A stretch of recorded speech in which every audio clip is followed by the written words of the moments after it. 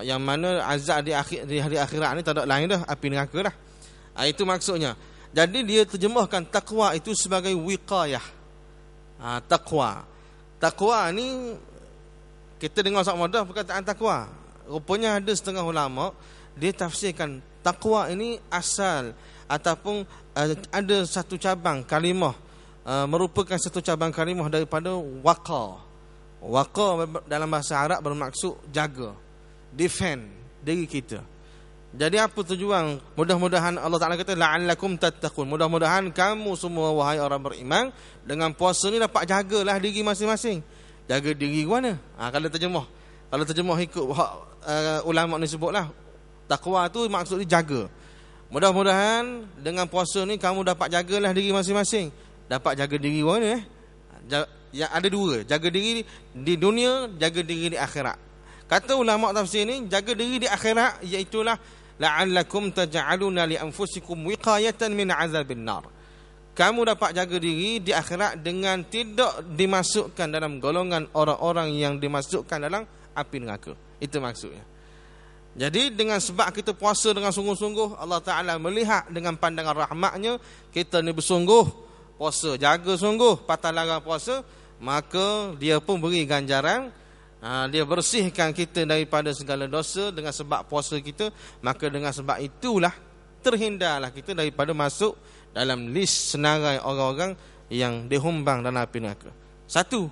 Lepas tu yang kedua kata ulama tafsir ni, kita dapat jaga diri. Mudah-mudahan dapat jaga dirilah dengan sebab puasa ni. Iaitulah kata dia wa min kulli ma yufsidunal jisma war ruha fid dunya. Katanya ulama ini, dengan puasa juga mudah-mudahan dapat jaga dirilah kita masing-masing di dunia ini dengan kita jaga tubuh badan kita daripada segala kerosakan.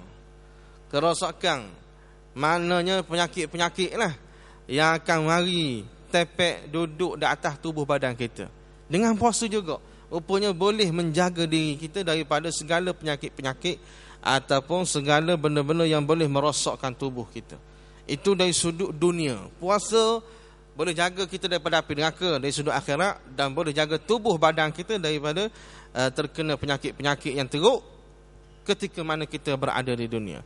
Itulah hikmah puasa rupanya yang tersirat dalam ayat 183 surah Al-Baqarah hak kita dengar sama tu. Tujuan daripada puasa tu ada belakang tu dan disyarahkan oleh ulama sedemikian rupa. Maka nak beri jadi di dunia ni, bila kita puasa, jadi tubuh kita ni boleh terhindar daripada penyakit. Maka semestinya kita kena puasa dengan ikut cara hak sebenar. Kena ikut cara hak sebenar. Macam mana tuan-tuan? Kita nak puasa dengan ikut cara sebenar, yang mana dengan cara ni lah boleh hindarkan kita daripada penyakit. Tubuh badan kita jadi sihat. Tak ada lain dah melainkan kita kena tengok contoh lah. Puasa yang terbaik, puasa hak paling comel sekali, iaitulah puasa yang dilakukan oleh Rasulullah sallallahu alaihi wasallam. Maka bila dilihat pada diri Rasulullah itu, macam mana baginda ni puasa, baginda tidak meninggalkan dua perkara ketika mana berpuasa. Sebab itu Nabi dia boleh sebut dalam satu hadis dia yang masyhur, iaitulah sumu tasihhu, berpuasalah kamu. Nabi sebut, nescaya kamu akan jadi sihat. Sumu tasihhu. Macam mana Nabi sebut gitu berpuasa boleh jadi sihat? Padahal kita puasa ni kita melaporkan diri kita, sanggup tahan lapar, tahan dahaga beberapa jam daripada subuh sampailah ke maghrib. Jadi nak sihat ke mana gitu? Jadi kau kurus ada, jadi kau kering ada. Berpuasalah kamu dengan maksud mengikut cara yang aku tunjuk ni. Nescaya kalau ikut hak aku tunjuk ni, cara hak aku puasa ni, kamu akan jadi seorang yang benar-benar sihat. Bukan berpuasa ikut cara kita, tidak. Lalu ditimbulkan persoalan lagi. Macam mana puasa ikut cara Nabi? Nabi bila mana berpuasa tidak meninggalkan dua perkara yang kita sebut tadi, iaitulah yang pertama, Nabi tidak tinggal sahur, dan yang kedua, Nabi tidak tinggal iftar, berbuka puasa. Dua benda ni mainkan peranan sangat penting tuan-tuan dalam nak menjadikan puasa kita puasa yang sihat, yang menyihatkan tubuh badan, selain daripada puasa yang memberikan pahala. Nampak barang je kita memang buat sama dah. Mana daripada cek lagi kita puasa, mana sampai hari ni memang kita buat sama. Apa nama ni, sahur dan juga iftar, berbuka puasa. Tapi mungkin ada sebahagian kita belum tahu dari sudut kelebihan ataupun sebenarnya sebab apa disuruh bersahur dan juga disuruh buka puasa tu dengan segera. Bukan buka puasa saja, tapi buka puasa dengan segera. Ada hadis kita baca lagi. Maka dalam bab sahur ni ada satu riwayat hadis daripada Sayyidina Anas bin Malik radhiyallahu taala anhu, kata dia, Rasulullah sallallahu alaihi wasallam bersabda, kata Nabi, tasahharu fa inna fis sahuri barakah. Bersahurlah kamu semua, kerana sesungguhnya pada sahur itu ada keberkatan. Nabi nak beri motivasi kepada kita tuan-tuan, supaya kita ni janganlah kalau boleh tinggal sahur. Jangan tinggal sahur. Kok mana letih sekali, bangunlah sekejap. Jangan tinggal. Lalu Nabi buat apa ni? Nabi beri satu gambaran keistimewaan sahur itu sendiri. Dengan Nabi meletakkan bahawa pada sahur ni ada keberkatan. Berkat duduk di sahur. Maka kita dapat ambil satu pengajaran tuan-tuan daripada hadis yang pendek tadi. Bersahurlah kamu kerana pada sahur itu ada keberkatan. Maknanya bila seseorang yang nak melakukan ibadat puasa, kok mana sekalipun kena ambil sahur. Kalau betul kita nak tiru puasa Nabi yang terbaik tadi kita kata, maka kita kena ambil sahur. Kerana dengan sahur itulah akan menjamin kestabilan tubuh badan kita sepanjang hari kita berpuasa. Sebab apa? Sebab Nabi dah janjikan keberkatan dalam sahur. Berkat ni maksudnya tuan-tuan, ziyadatul khair, bertambah-tambah kebaikan. Itu maksud berkat. Ziyadatul khair war rahmah, bertambah rahmat, bertambah kebaikan dalam segala perbuatan kita. Maknanya bila kita puasa, kita sahur, walaupun sahur tu dengan tak belah mana pun, air setegak, wah kurma, paling-paling tak ada lah tu. Kalau tak ada nasi, tak ada lauk, tak ada roti apa semua, air masak, wah kurma, sote 2. Maka itu dah kira sahur tu. Dengan keberkatan yang dijanjikan oleh Rasulullah sallallahu alaihi wasallam, dengan tidak melihat kepada kuantiti makanan, tapi melihat kepada perbuatan orang tu. Maka orang yang bersahur, walaupun sahur dia dengan sahur yang bersahaja, sikit je, tak belah mana pun, tapi oleh kerana dia bersahur tu sendiri, perbuatan bersahur itu memberi berkat, itulah yang akan menjaga tubuh badan dia sepanjang hari dia berpuasa daripada gastrik ke, daripada sesak dada ke, sakit perut ke dan sebagainya. Itu sebenarnya kelebihan orang yang berpuasa berbanding yang orang tak makan saja. Kadang-kadang kalau hari yang tidak Ramadan tuan-tuan, ada ke hari kita tak makan. Tak makan kerana tak ada pitih ke, tak makan kerana sibuk kerja ke tak. Jadi kita miss makan pagi, miss terlepas, makan tengah hari terlepas. Jumpa tak jumpa makanan, garik baru jumpa. Ada tak setengah gitu? Orang kerja-kerja sibuk di bandar-bandar tu. Bandar-bandar apa nama ni? Hak besar-besar lah. Kuala Lumpur ke apa semua tak. Jadi sibuk sangat ni. Bisnes. Jadi pagi pun terlepas makan, sebab ada meeting. Lepas tu tengah hari pun terlepas sebab pergi ke site, pergi rawat site projek. Lepas tu jumpa tak jumpa, garik baru jumpa makanan. Macam orang puasa juga dia. Tapi ada kelainan. Kemungkinan dalam dia duduk melalui hari-hari dia, yang sepanjang hari dia duduk tadi tu, dia rasa sakit perut lah, dia rasa sekak dada lah, sebab tak masuk makanan. Beza dengan orang puasa. Orang puasa sebab dia ambil dah waktu sahur itu, walaupun sikit, walaupun makanan tak belah mana, tapi hak pentingnya sahur. Kerana Nabi sebut fa inna fis sahuri barakah, kerana pada sahur itu ada berkat. Itu beza tuan-tuan. Maka kita sahur. Nak tiru puasa yang terbaik cara Nabi, mula-mula sekali mesti kena sahur. Lepas tu bila kita bersahur pula, Nabi ada sebut dalam satu hadis bahawasanya sahur ni satu hadis yang diriwayatkan daripada Zaid bin Sabit radhiyallahu taala anhu, kata dia, tasahharna ma'an nabiy sallallahu alaihi wasallam thumma qama ila as-salah qultu kam kana bainal azan was sahur qala qadru 50 ayah. Ini pula cara Nabi bersahur. Tadi Nabi buat sahur. Bila Nabi nak puasa, Nabi akan sahur. Itu cara berpuasa Nabi. Lepas tu sahur Nabi caranya macam mana pula? Cara Nabi bersahur, disebut dalam hadis yang diriwayatkan daripada Zaid bin Sabit ini. Dia kata satu hari kami ni bersahur bersama-sama dengan Nabi. Ni sahabat cerita, Zaid bin Sabit. Kami bersahur bersama-sama dengan Nabi. Kemudian Nabi ni dia bangun. Selesai dah sahur, dia bangun untuk bersembahyang.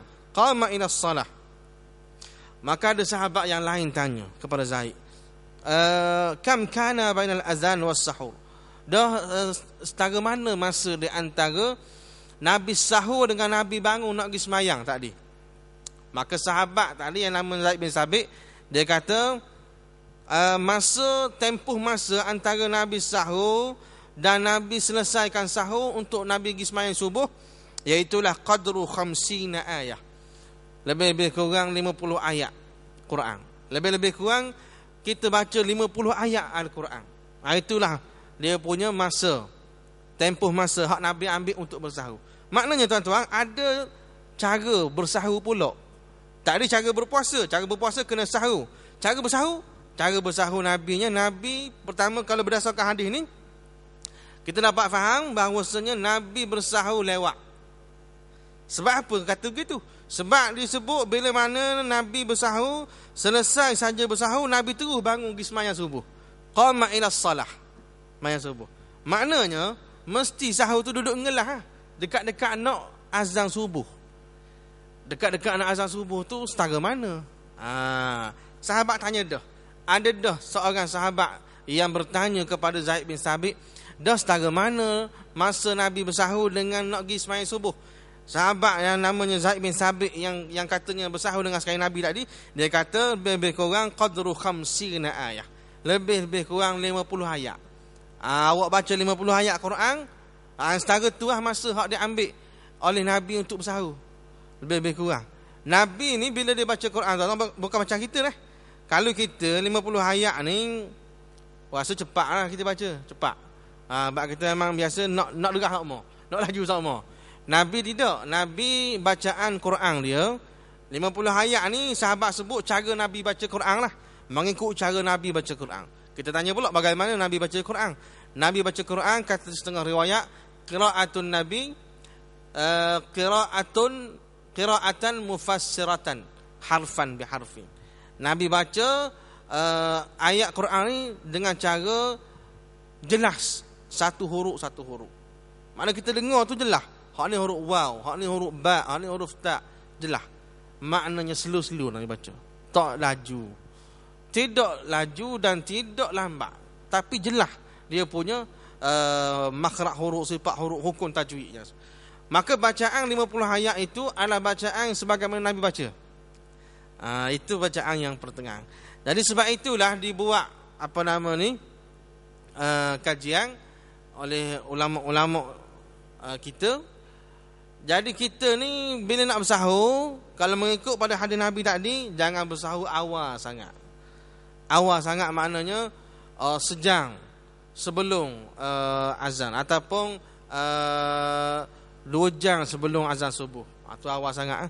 Dan ni azan subuh pukul 5.30, kita pun sahur pukul 4.30, tu sejam.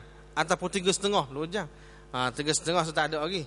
Kalau ada pun ni orang sahur pukul 4. Pukul 4 tu masih lagi awal sebenarnya.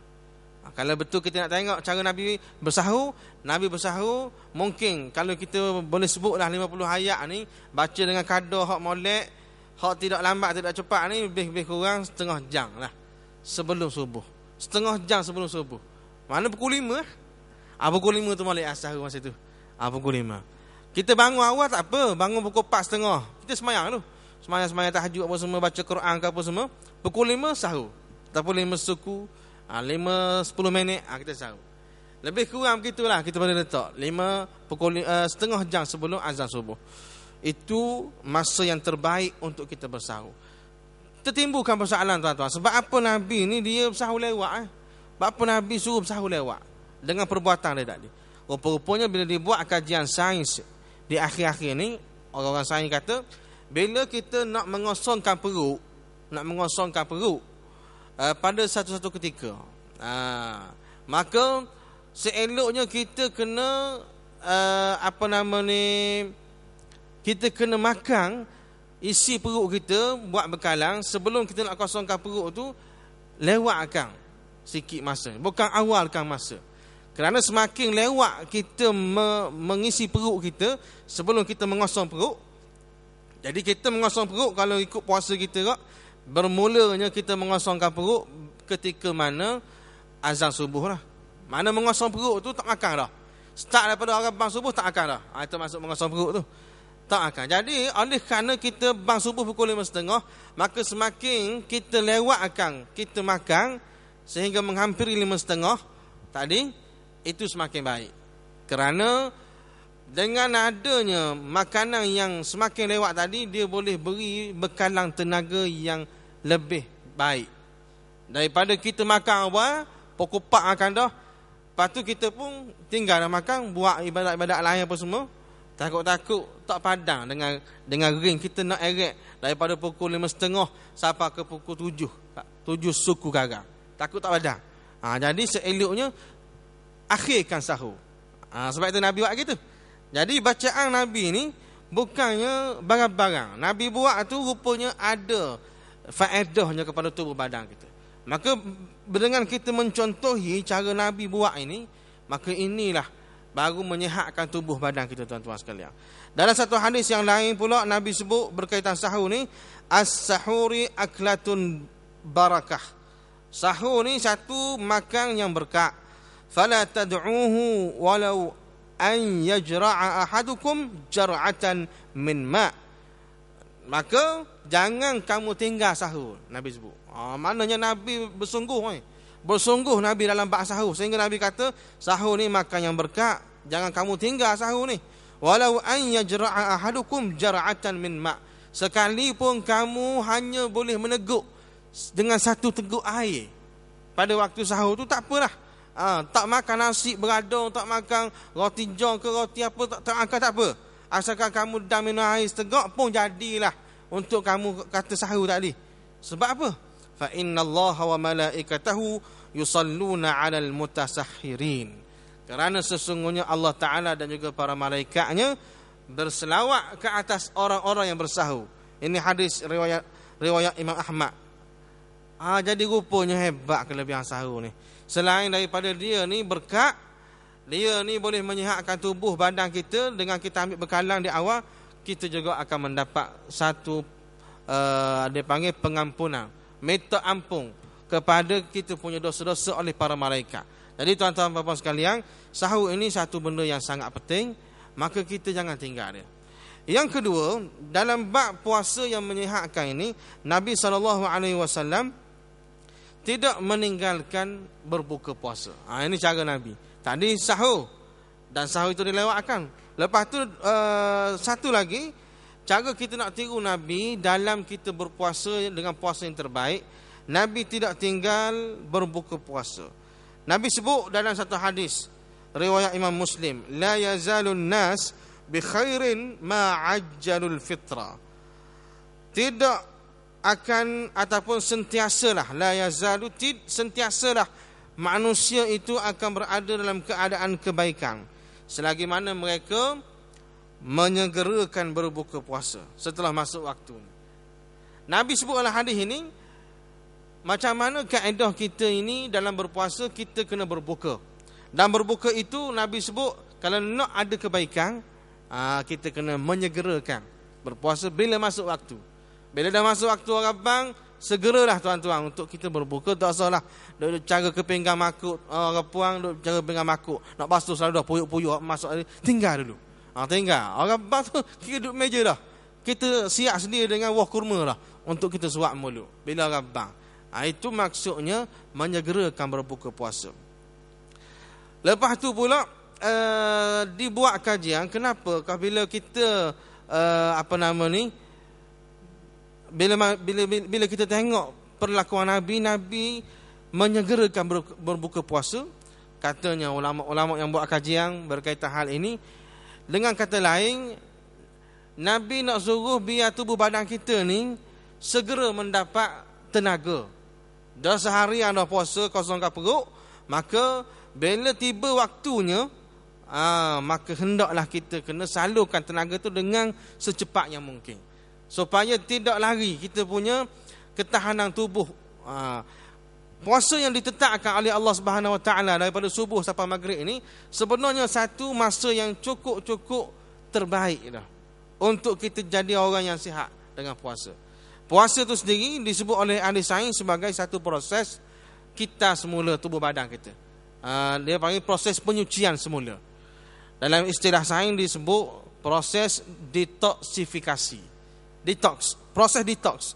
Bila kita puasa tuan-tuan, kata orang sains, kita telah menyebabkan tubuh badan kita boleh mengitar semula apa sahaja makanan-makanan yang kita makan dalam tubuh badan kita ni dengan baik. Proses tersebut dinamakan proses detox. Nak cuci semula benda apa yang ada dalam tubuh badan. Maka proses yang diambil untuk mencuci semula apa ni organ-organ dalaman kita ni oleh organ-organ yang berkenaan, usus ke apa semualah hak ada dalam kita punya badan ni. Maka di antara subuh sampai maghrib itu sebenarnya masa yang terbaik sangat dah. Tak perlu nak dilanjutkan lagi. Subuh sampai maghrib sudah. Dan masa itu adalah masa yang telah pun terbaik yang dibuat oleh Allah Subhanahu Wa Taala mengikut fitrah kita. Maka sebab itu Nabi suruh kita bila rabang maghrib cepat-cepatlah kita berbuka. Kerana dah sampai masa dah untuk kita isi balik makanan kita selepas kita dah mengosongkan perut. Itu. Lepas tu Nabi sebut, "Idza aftara ahadukum falyuftir ala tamrin fa innahu barakah." Bila mana kamu nak berbuka puasa, maka hendaklah kamu berbuka dengan tamar dulu. Ala tamrin, buah kurma dulu. Fa innahu barakah, kerana pada buah kurma tu ada berkat, Nabi kata. Fa in lam yajid tamran fal ma fa innahu tahur. Kalaulah tak jumpa buah kurma tak dah nak beli, habis bekalan semalam, tak ingat nak beli hari ni, maka tak ada buah kurma dah rumah kita. Maka jalan yang seterusnya, kaedah seterusnya nak berbuka puasa yang terbaik mengikut cara Nabi. Kalau tak ada buah kurma, Nabi kata fa in lam yajid tamran fal ma, maka bukalah dengan air masak. Fa innahu tahur. Air masak, air putih lah. Air putih, air mineral ke, jangan air mani. Kerana air itu sendiri bersih, kata Nabi. Fal ma fa innahu tahur. Kerana air itu bersih. Maknanya buah tamar dulu mula-mula. Kok mana cari buah kurma dulu. Tak ada kurma baru cari air masak. Rupanya ini satu benda yang cukup hebat. Bila dibuat kajian oleh ahli sains yang terkemudian, kenapa kau Nabi suruh ambil buah kurma? Bapa tak ambil buah-buah lain? Di zaman Nabi ada buah lain. Buah anggur ada, buah delima ada, roman, ada buah pisang ada, mauzun. Tapi Nabi tak suruh ambil buah-buah lain. Nabi suruh buka dengan buah kurma. Antara sebabnya, katanya ahli sains, dalam banyak-banyak buah di atas dunia ni, rupanya buah kurma lah buah yang paling unik sekali Allah Ta'ala cipta. Macam mana unik dia? Dia boleh menyalurkan gula kepada kita, kepada organ-organ dalaman tubuh badan kita ni dengan beberapa minit sahaja. Tak sampai setengah jam, ataupun tak sampai 1 jam, tak sampai 10 minit. Gula yang daripada buah tadi, buah kurma tadi, dia dah boleh diserapkan dalam tubuh badan kita dengan masa yang sekejap. Apa hikmah? Hikmahnya, bila kita puasa, tuan-tuan, kita jadi lemah sebab tenaga tak ada. Maka bila kita berbuka, kita nak kepada tenaga. Tenaga ni dalam perubatan, maka tenaga itu ada di dalam gula. Biasanya gula dia akan menyalurkan tenaga. Bila gula tu dah lebih sangat dah, dia akan tukar kepada lemak. Biasanya orang perubatan sebut gitulah. Maka oleh kerana itu, nak dapatkan di mana gula yang boleh diseratkan dengan masa yang pantas, masa yang cepat sekali dalam tubuh badan kita. Dibuat kajian pada buah kurma adalah buah yang boleh menyalurkan dia punya gula tu dengan secara pantas sekali, cepat sekali. Mana sabar sungguh Nabi suruh ambil buah kurma. Nabi tahu dah kelebihan tu, tapi Nabi tak nak khabar masa zaman dia kepada sahabat-sahabat. Sebab masa tu mungkin terhad dari sudut nak buat kajian lebih-lebih, alat-alat tak ada apa semua, Nabi pun tak khabar lah. Tapi rupa-rupanya bila ada alat-alat yang terkini pada zaman sekarang ni, menjadikan orang buat kajian pada buah ni, di-compare, dibanding. Rupa-rupanya buah kurma ni bukan barang-barang, nampak kecil, walaupun tak ada baru buah kurma ni, tetapi rasa dia sangat manis. Sehingga kadang-kadang kalau kita makan buah kurma tak, biasa tak, sampai jadi seringar gigi. Kalau kena hak jenis pasir manis sungguh tu, jadi sakit gigi kita, sebab manis yang teramat sangat. Rupanya manis itu sendiri menyalurkan tenaga kepada orang yang berpuasa. Sebab itu Nabi suruh bila kita nak buka, ambil buah kurma dulu, kerana itu boleh menyalurkan tenaga.